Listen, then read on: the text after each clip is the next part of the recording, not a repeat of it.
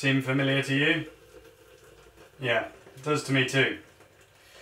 But is it actually worth it? Are there any benefits to fasted training, according to the latest research?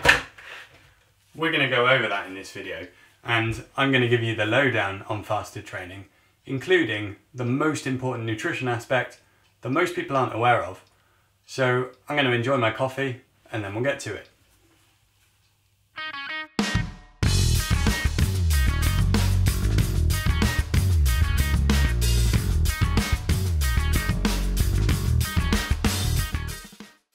So what's up, nutrition nerds, and welcome back to another video. Today we're going to talk about fasted training. If you're new here, welcome to the channel. My name's James and I talk you through all things related to nutrition and triathlon. If you are new and that sounds interesting to you, then you can click the subscribe button to stay up to date with everything that I release. So as usual here at Nutrition Triathlon, let's go over a little bit of the science just to give you some context and background information. Now, if you don't want to listen to the science part, you can just skip ahead in the play bar and I've put some chapters there for you. But before you do skip ahead, it might be worth you listening to this one because there's some really important information that we go over. Maybe have a listen and then let me know in the comments section if you already knew this already or whether it was completely new to you. Alright, so let's start with the theory behind fasted training in relation to endurance exercise performance. The idea behind it is that we get better at using fat as a fuel source and therefore we're less reliant on carbohydrates. In terms of exercise, we've got essentially an unlimited amount of fat to use as energy. So if we can tap into that, then we could massively improve our performance. But what actually is fasted training? Now that might sound a bit of an obvious question to you, but it's crucial to understand it. As the name suggests, this means training in a fasted state. So having not eaten in the hours before you exercise. This might be after sleeping, after something like intermittent fasting, or during an event like Ramadan. But what does it actually mean? How does it differ when we train fasted versus after food? And how does it affect athletes? The first thing we've got to mention is glycogen. And glycogen is our body's store of carbohydrates, specifically glucose. And we store most of it in our liver and our muscle cells. The cells in our body use these glycogen stores throughout the day for normal activities and when we exercise. We top up our glycogen stores through eating, so it's a constant cycle of use and restore. In a fasted state, we still use up these stores, we just don't replenish them. And the lower these stores run, the less carbohydrate is available. So the more we have to rely on non-carbohydrate sources to provide energy, and fat being the main one. So when we think about it now, the concept is really easy. By fasting, our carb stores are lower, so we force our body to use fat and get better at it. But this brings us to the most important point. In a fasted state like this, it's specifically our liver glycogen stores that get used up. Our muscle glycogen stores are relatively untouched. This is due to our liver being the main contributor to regulating the level of sugar in our blood, otherwise known as our blood sugar, and providing sugar to other cells in our body. So our liver glycogen stores run low, but our muscle glycogen stores are actually fine. Yet it's the muscle cells where we actually want the improvements to take place because this is what drives performance adaptations. And this is why it's so important to understand the mechanism behind fasted training before we go into the practical applications, because otherwise it won't make sense. And if you actually understand the concept, then you can use it in your own training and know why. Perfect.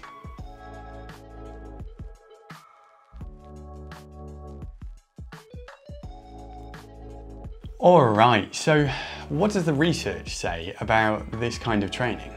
There are quite a few studies out there, and there are now some meta-analyses, which is basically pooling all of the data from other studies together to get a big result.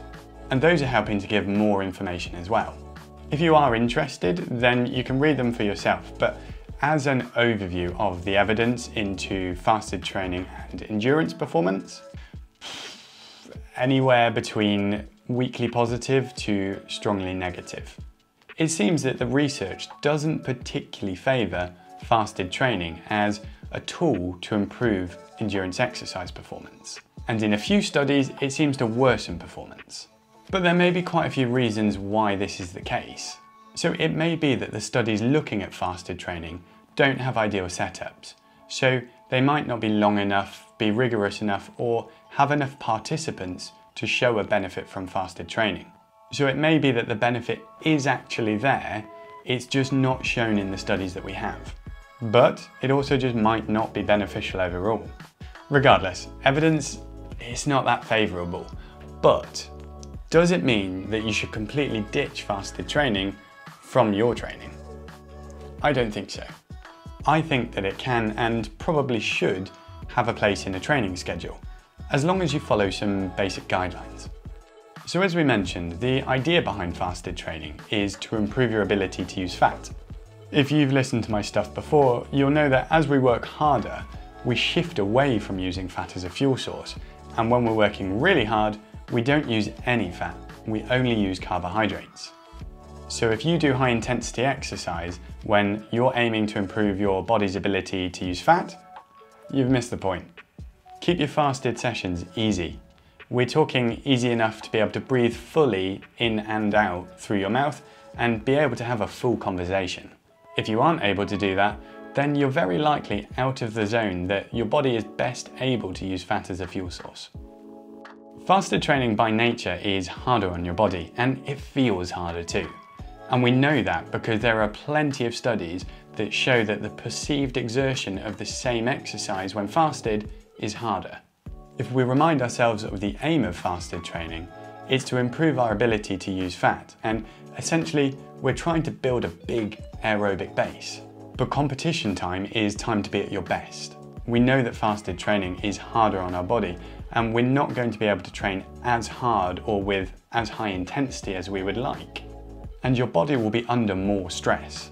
I think keeping fasted training primarily to your off-season and away from your competitive races is sensible.